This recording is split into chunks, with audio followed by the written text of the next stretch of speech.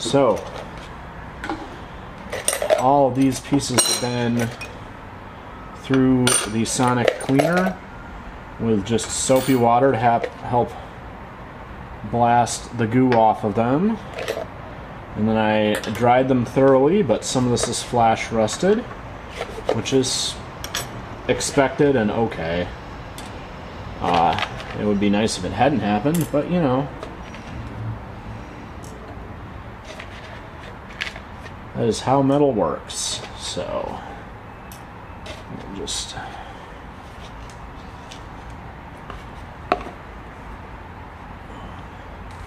get this in.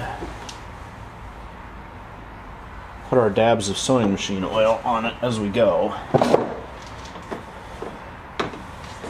So, we'll set the tensioner stuff apart, and I'm going to start by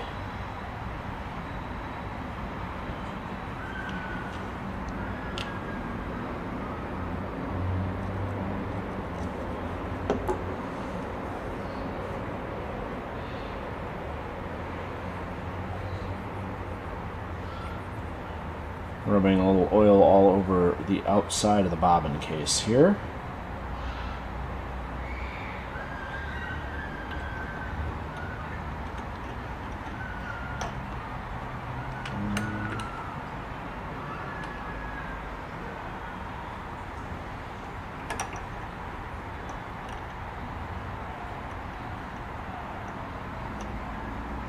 It goes like that, and this piece that holds it in also needs a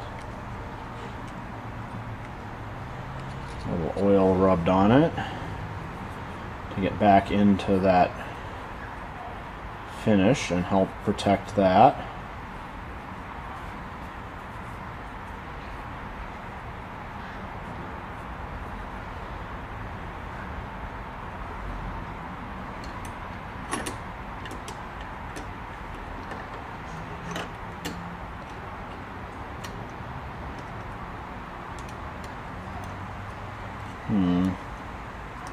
I say, when this came out, it popped in there pretty stiff. There's the slot it goes in. Okay. So,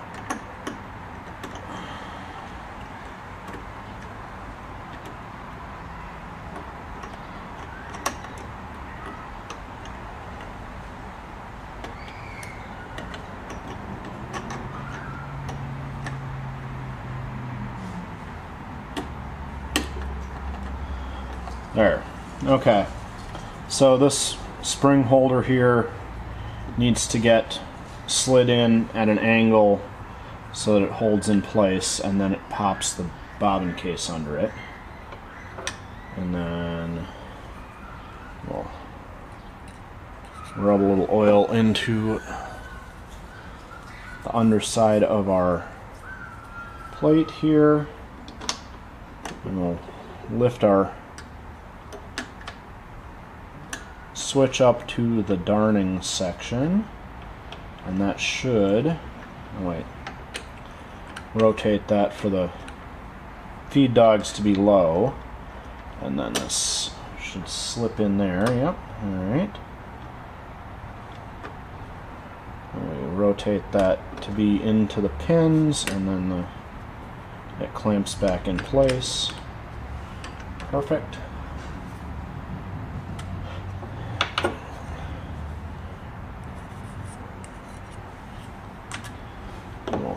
Rub a bit of oil over the back side of this because it's been so washed so thoroughly, and I think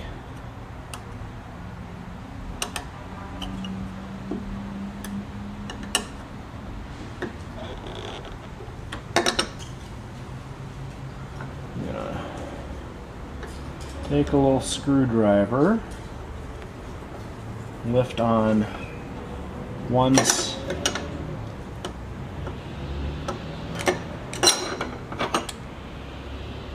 okay. So we're gonna lift this spring gently and get one side of this slider on that spring, and now that we've got one side on the spring, we can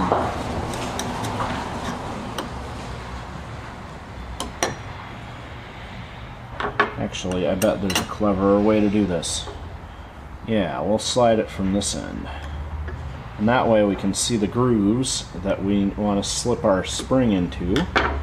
And we pull the spring back, and then it snaps into place. Alright, perfect.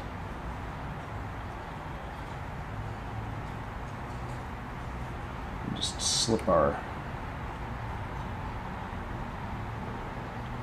needle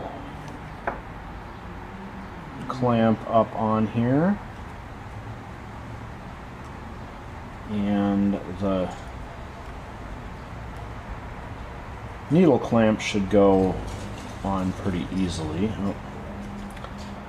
Put a dab of oil on those threads, because that all went through and got cleaned up real good in the sonic cleaner, which means it doesn't have any fuzz or anything on it, but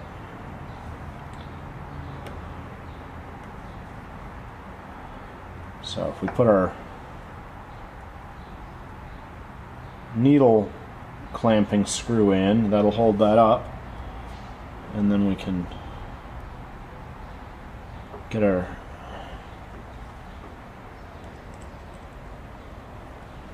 dab of oil on our needle bar bracket here.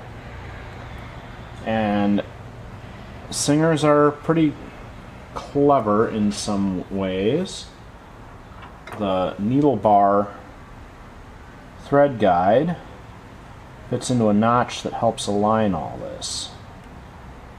So as I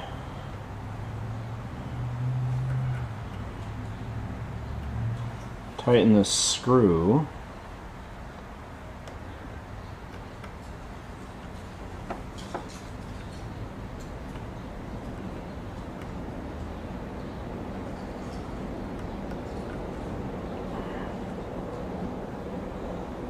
that goes into a groove on the front of the clamp and that matches the needle bar.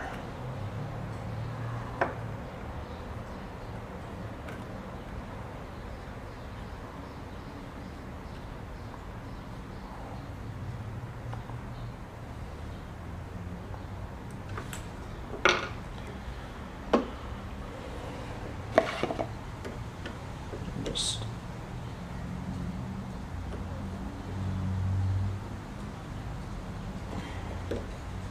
go.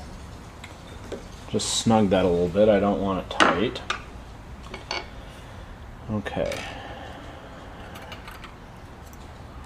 Now, this piece here, I don't remember which way around this piece went.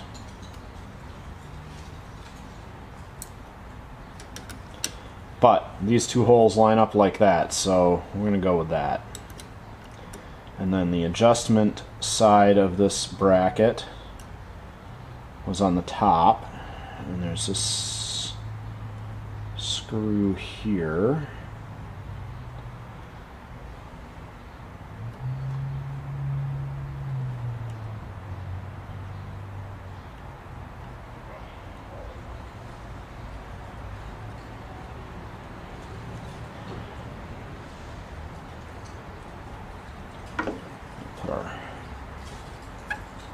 Dab of oil on there.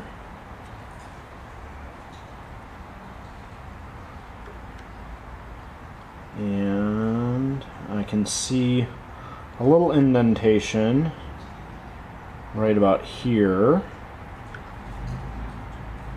for this adjuster slide, which makes sense because this piece over here lines up nicely.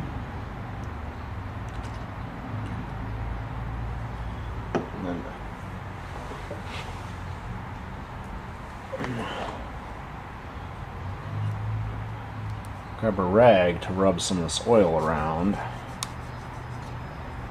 on these flats here. There we go. And now the tensioner has the spot where it was clamped in place,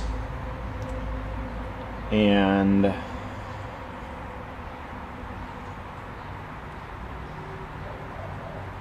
so there's the flat where it was clamped, and then this pin fits in that hole, and that lines up all of this so that the scale is on the top,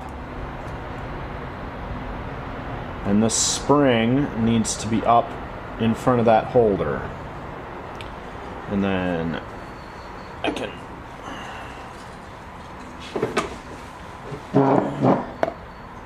reach and get this set screw back in place.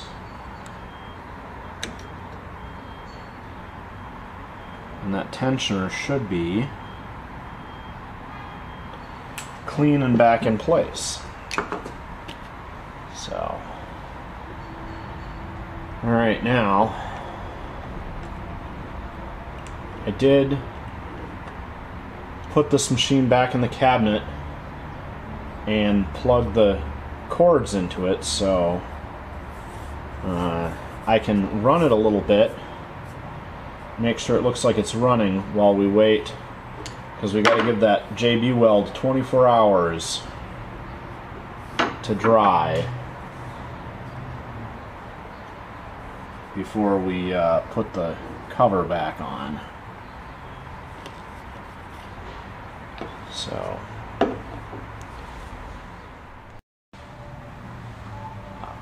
my neighbor drove down the alley as soon as I started recording a second ago. So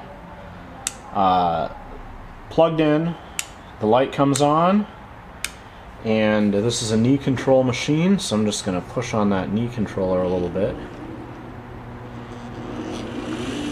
And with that bit of oil and exercise, the zigzag cam is working just fine.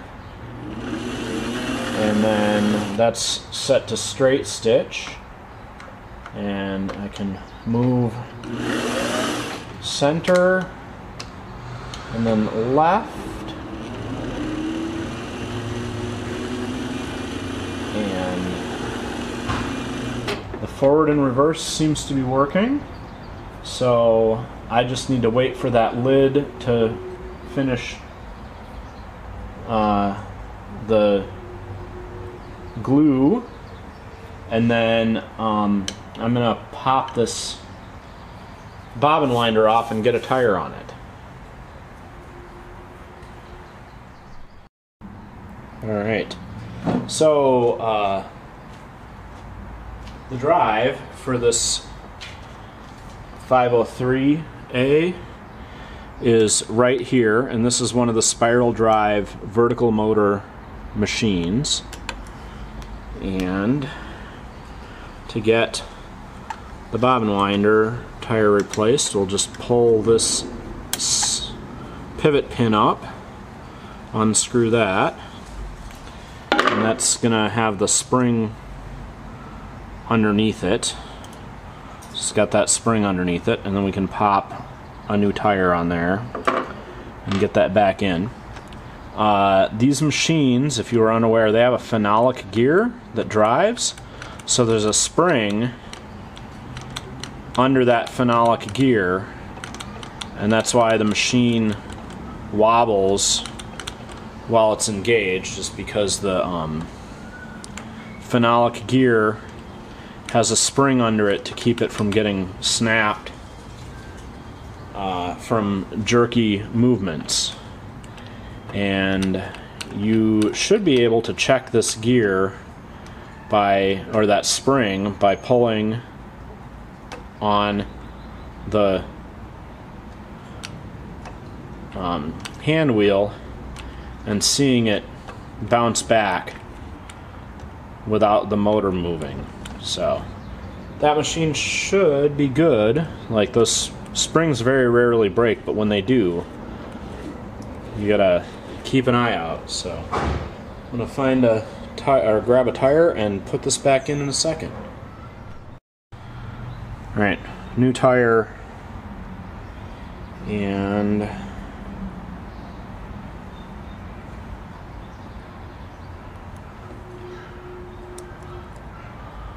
put our spring on here underneath. Make sure that the long leg ends up inside the machine.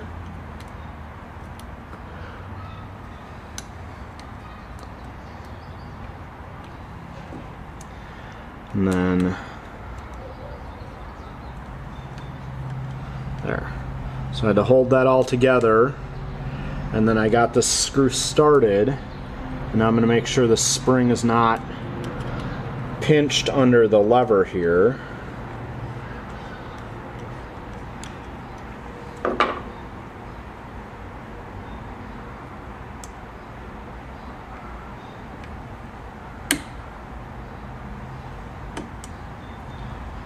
And it should, yeah. And then when you engage it, it presses down onto the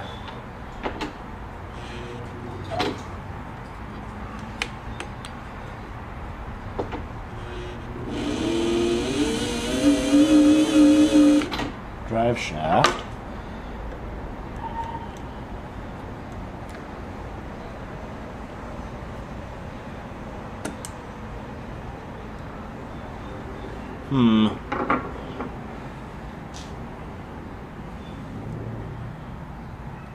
I guess I will look and see if there's supposed to be a skinnier tire on this machine. That's the standard style tire I've been putting on everything, but there is an adjustment here. Let's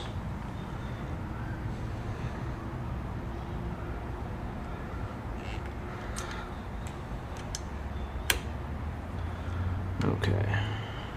Well, that certainly wasn't right. Let's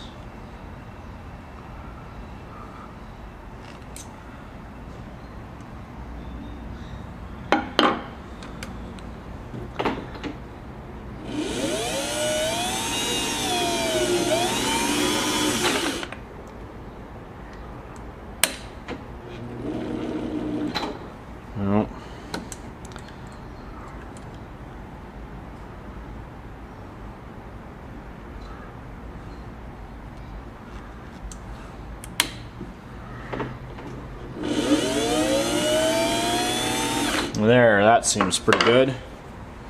And then we'll put one tiny dab of oil on the top side. There we go.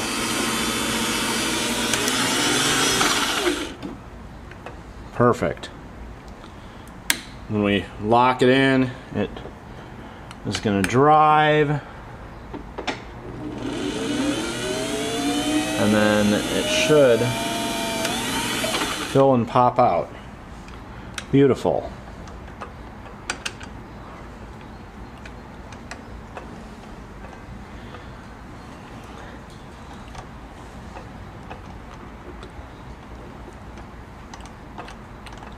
I'm gonna